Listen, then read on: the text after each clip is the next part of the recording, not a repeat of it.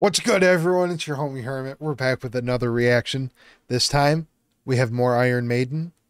This time, we have The Number of the Beast. Just so excited for this one. If you guys like the little tin hermit thing we did, I did this one yesterday in like preparation for today. Tomorrow's the big one for me though. Tomorrow's my song, man. I can't get enough of Hallowed Be Thy Name. But today is all about the number of the beast. So let's fucking rock. Woe to you, O earth and sea, for the devil sends the beast with wrath, because he knows the time is short. Let him who hath understanding reckon the number of the beast, for it is a human number. Its number is 666. I love that. I lived alone.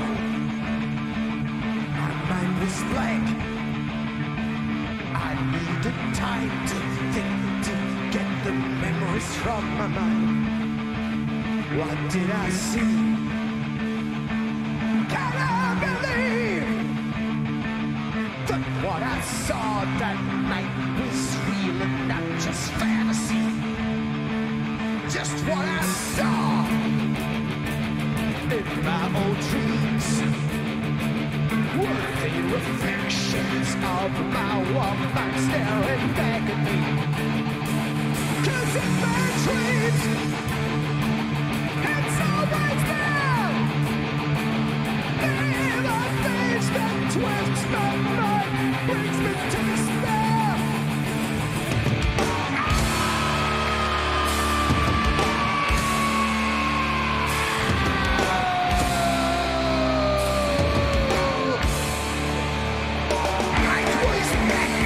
Did not disappoint on that. He fucking nailed it.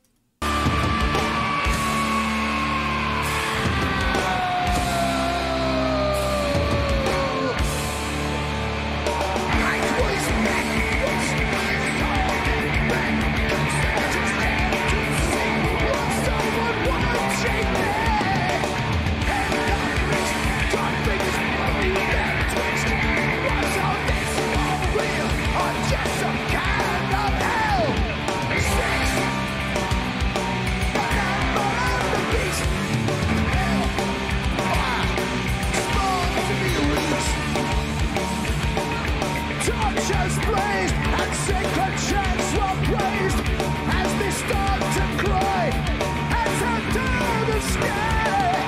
And that night, fires are burning bright. Ritual has begun. Satan's work is done. Six, the number of the beast. Sacrifice is going on tonight.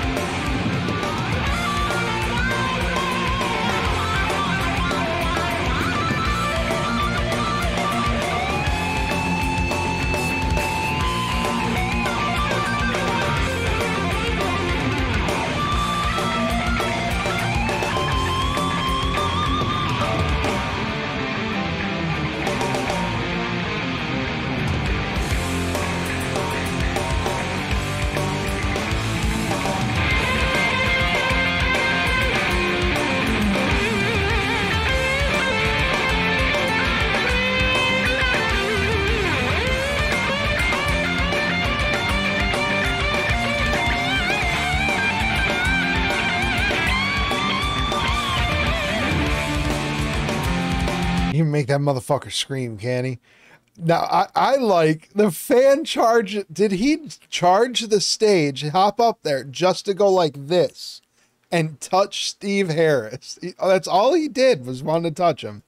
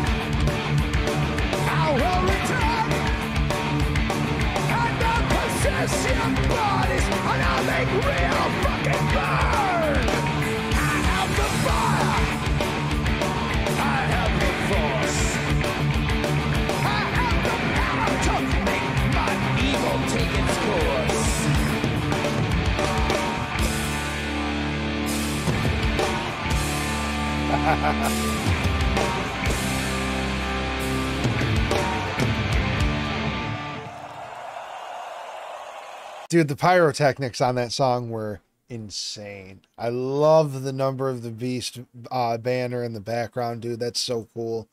Or the backdrop.